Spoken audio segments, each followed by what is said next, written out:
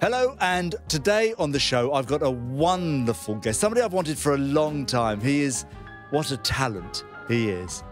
Please welcome the fabulous Mr. Anton Du Beke.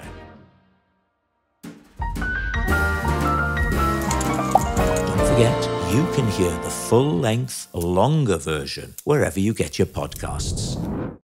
Well, that was confusing, wasn't it? Because, let's say it now, elephants in rooms.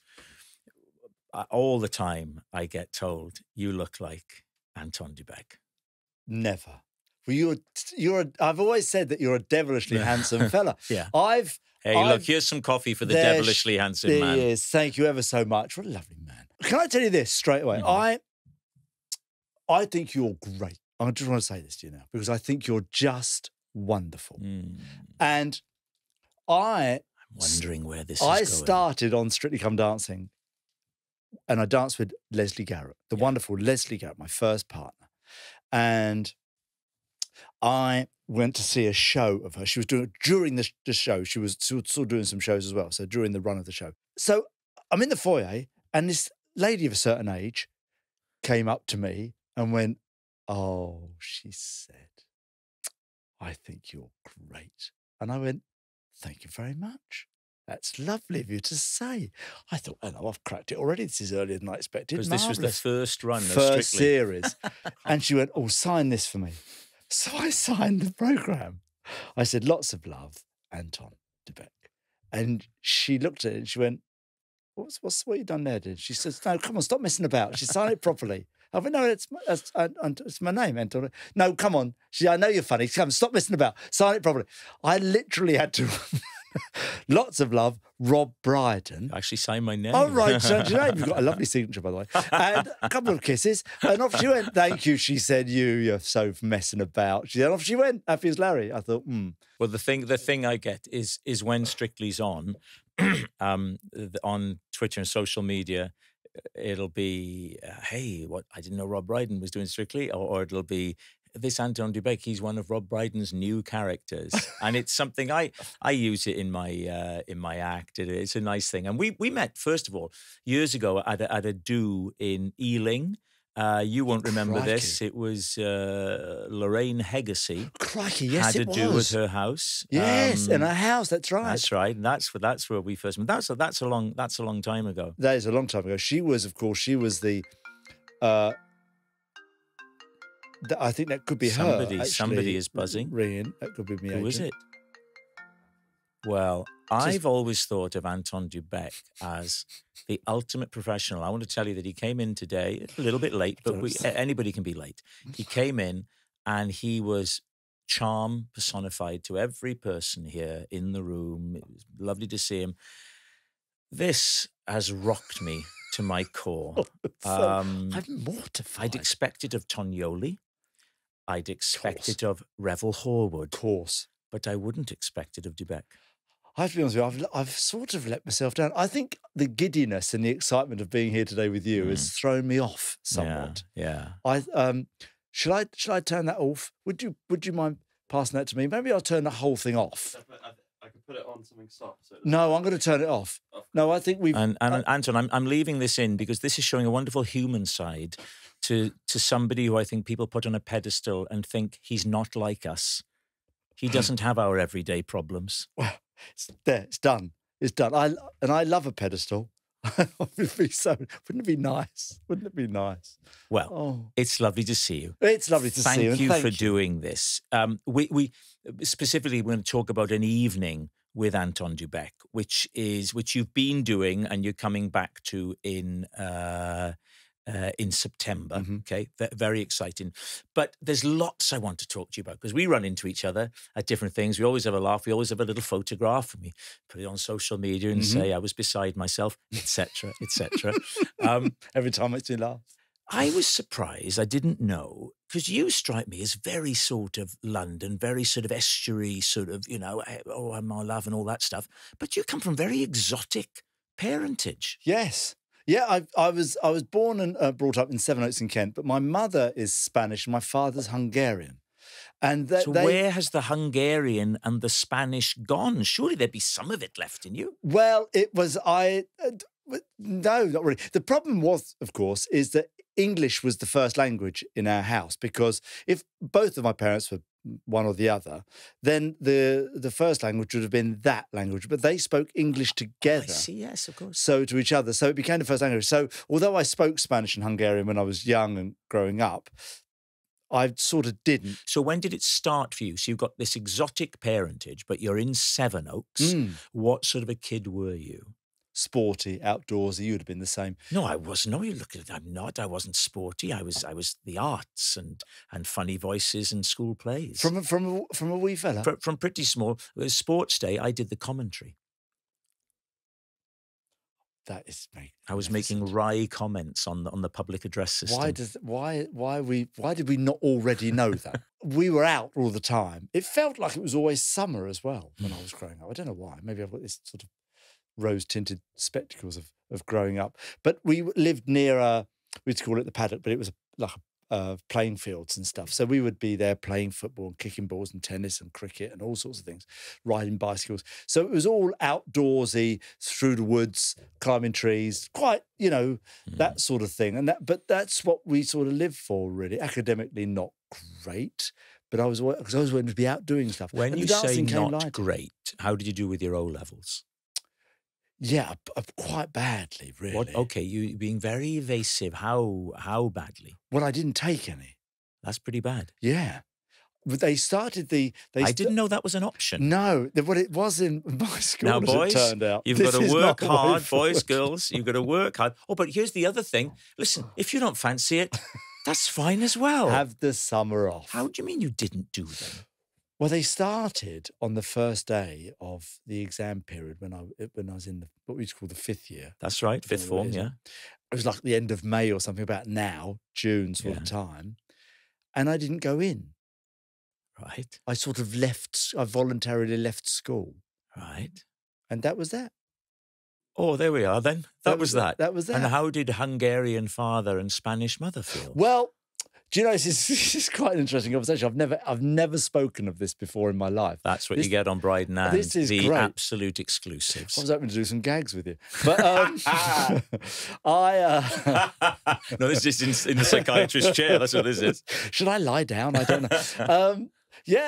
But they were, because they're, well, think of it like this. They've come over from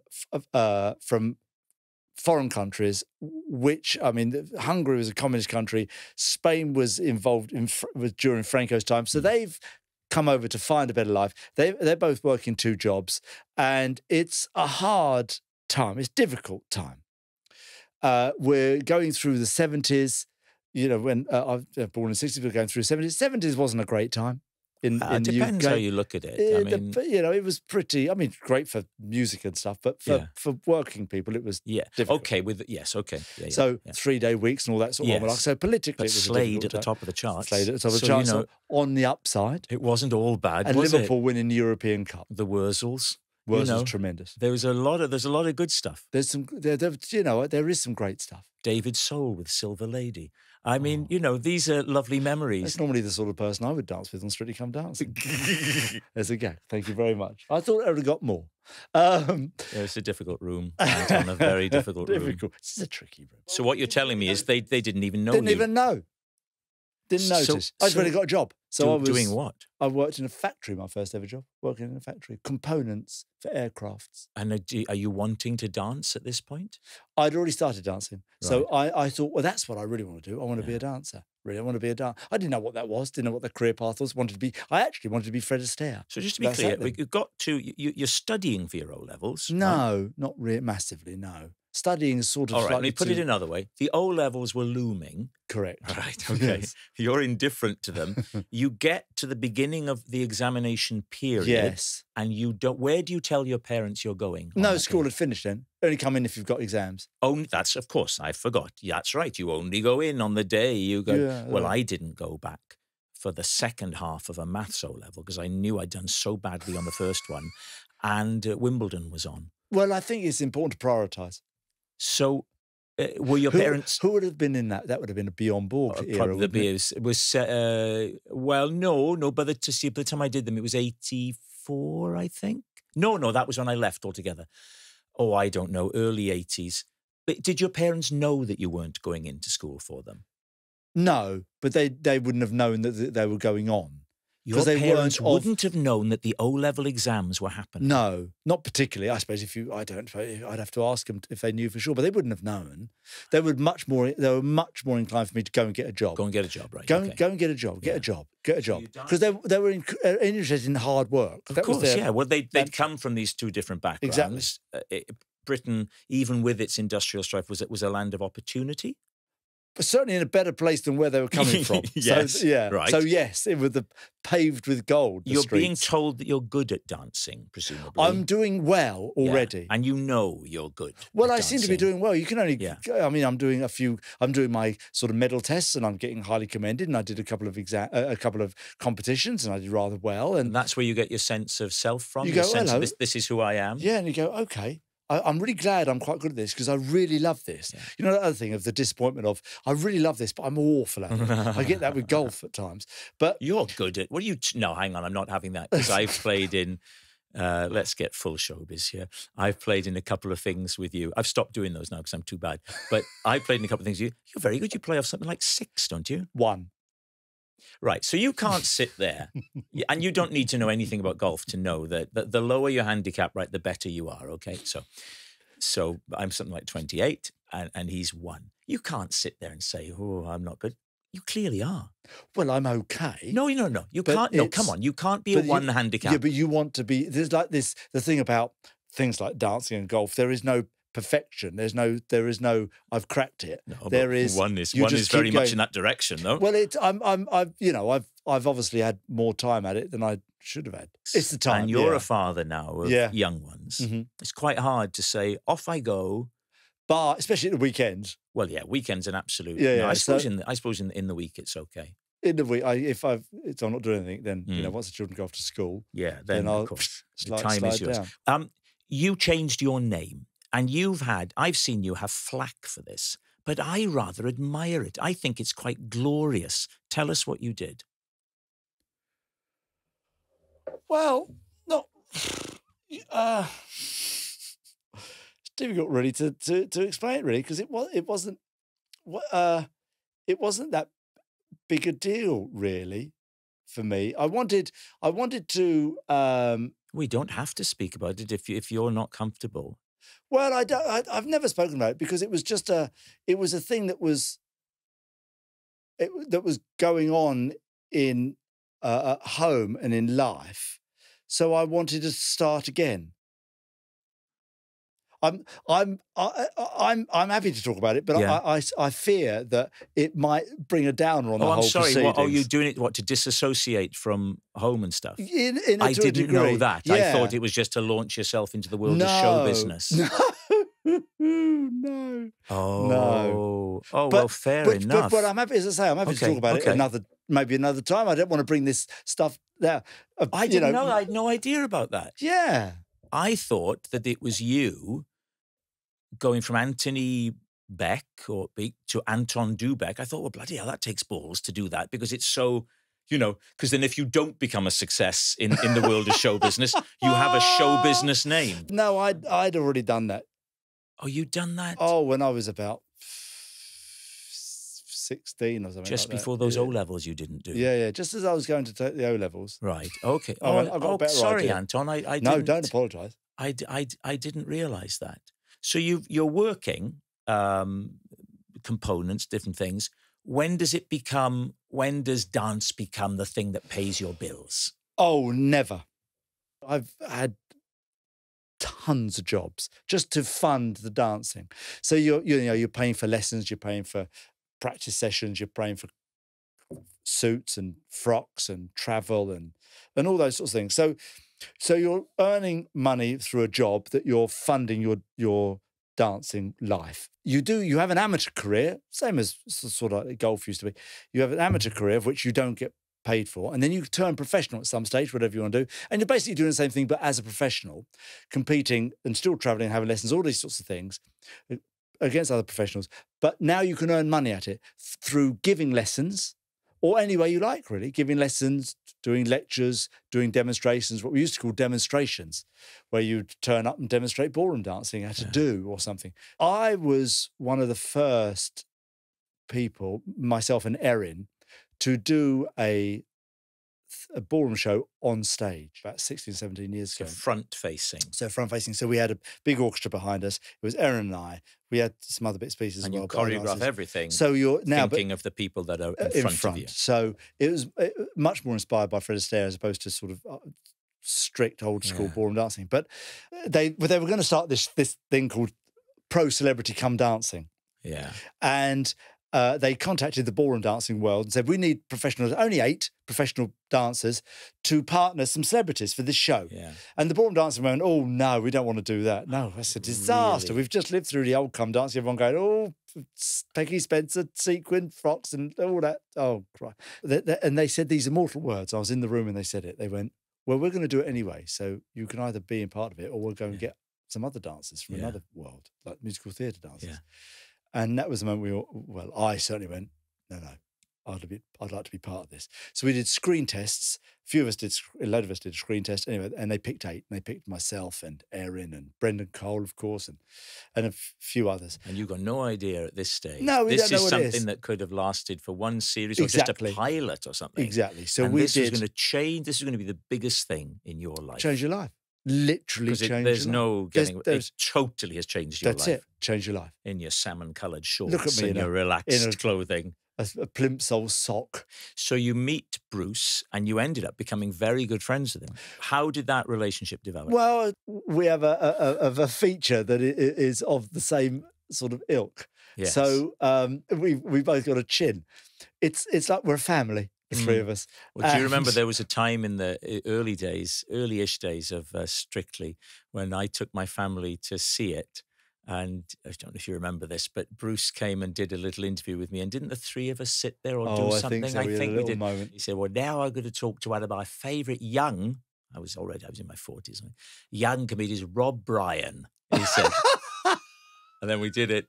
And then when he threw to Tess, he came back, he said, I'm so sorry I got your name wrong.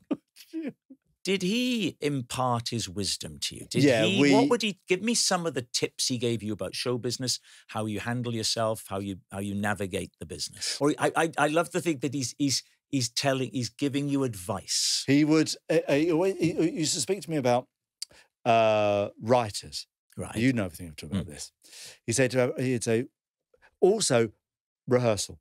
Yeah, he was a big rehearser. Massive he wanted to rehearse everything. Wanted to rehearse everything. Yeah. But many times. We did a song on Strictly.